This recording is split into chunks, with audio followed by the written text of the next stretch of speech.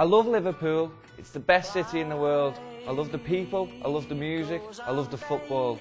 I love Liverpool Football Club. I love the music of this city, the history of the music. I love the Beatles, I love all the songs that remind me of this city. I love the song Ferry Cross the Mersey by Jerry and the Pacemakers.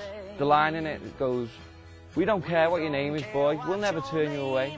The people of Liverpool take you in, make you feel welcome. I love sitting in the Kop. I love the atmosphere, I love those night games when the floodlights are shining down on the pitch and it's glistening. The best night I was at Anfield was against Olympiacos.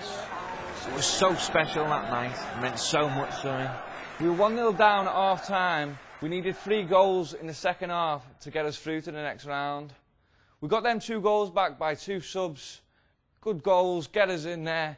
We needed 1 more goal. Who's there? Steven Gerrard. A blinding shot from 18 yards. Get him! What a goal! And we were through to the next round. Come on, Liverpool. 5 months later, we were in Istanbul.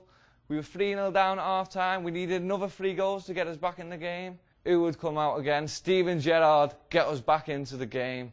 And we got them 3 goals back. And we were the champions of Europe for the 5th time. Come on, you Reds. I first came to Anfield when I was 8 years old. I came with my mum, my nan and granddad and my sister. We had a great day out. I was so excited coming here. I'd seen it all on the telly and now I was here. The groundsman let us in the ground. He let us walk up beside the pitch, by the dugouts. Went to see the old Kop, it's no longer there anymore. Oh, it was a great day out. The groundsman said Ian Rush was in town. So we went down there, got to the front of the queue and got my picture took with him.